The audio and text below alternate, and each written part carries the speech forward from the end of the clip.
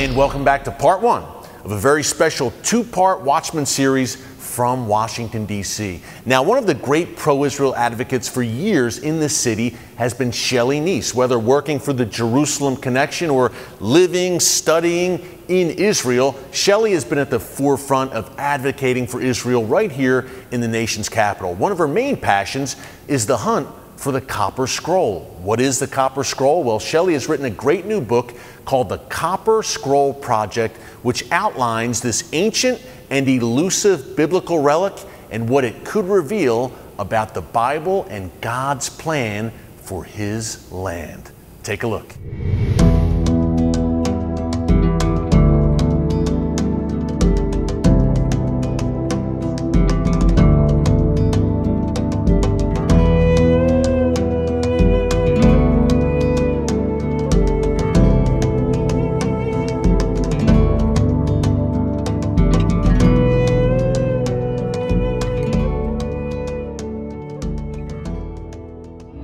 The Copper Scroll is rare in that it was found by an archaeological team sponsored by the Jordanian Department of Antiquities. So it wasn't found just by roving Bedouins. Archaeologists and Bedouin, after those first Dead Sea Scrolls were proven authentic, it was a hunt for who could find them the quickest. The Bedouin usually won that race.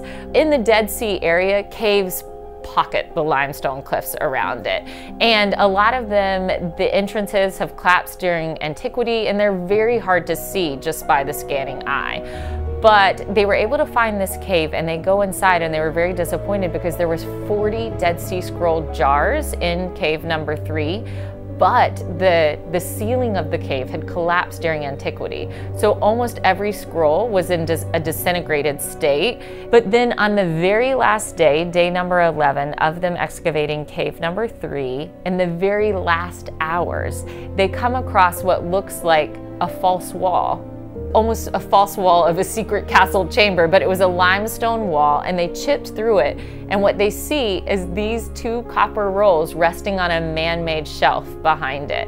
So the Copper Scroll had actually been protected. Nature had created the perfect hiding spot. And you know, there's a lot of debate about whether or not the Dead Sea Scrolls were deposited on the run, whether Jewish refugees fleeing Roman persecution deposited their scrolls from Jerusalem in the caves and thought they would come back and retrieve them one day.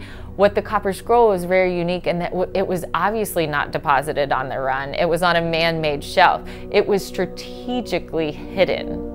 Now, after 2,000 years, copper did what copper does, and it was green and it was brittle and it crumbled at the slightest touch. So they put it in a museum in Jordan, and no one could figure out how to open it for 3 years. So what the Copper Scroll is, it's written out in 12 columns. It's a verbal treasure map. 12 columns, over 60 plus locations, and there's a certain style that it's writing. It always tells you, it's a dry inventory. It's basically verbless, but all of the 60 plus locations, it's telling you where to go, how deep to dig, and what you'll find once you do dig. The amount of treasure that is listed in the Copper Scroll, if talent in first century Jerusalem is equivalent to about 74 pounds. The amount of talents that are referred to in terms of buried treasure in the Copper Scroll would be the equivalent of 168 tons today. Copious amounts of gold, silver, and treasure.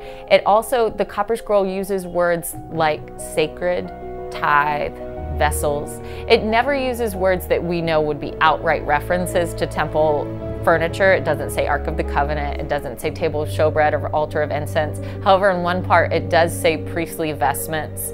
It'll say sacred vessels. So between knowing how much treasure the Copper Scroll is referring to and these certain keywords that refer to sacred vessels or priestly vestments, almost all scholars agree that the Copper Scroll was connected to the temple. And in fact, the Copper Scroll, what makes it so unique is that not only is it a verbal treasure map, but it's the only one of the Dead Sea Scrolls in the Dead Sea Scroll collection that's written on metal and not papyrus or leather. In fact, there's nothing like it in all of antiquity, except for there was another Copper Scroll connected to Ramses II, and it also was an inventory of temple treasure.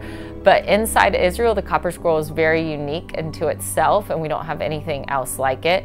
Archaeology is a weapon for truth in Israel. Archaeology is how you show who has provenance in the land. And so if we could find something that could connect the Jewish history to Israel's modern dilemmas, this is how Israel's ancient past is tethered to her present. And that can be done through archaeology, and nothing more so than the Copper Scroll. When I read the Copper Scroll, what I see it pointing to is that this is Israel's birthright. And Jim Barfield wants, and I want to be a part of returning that to Israel. Coming up, my final thoughts from here in Washington, D.C. on how Christians United for Israel, CUFI, is fighting back against the rise of anti-Semitism around the world and in your backyard, and how you can play a major role in helping us. Stick around.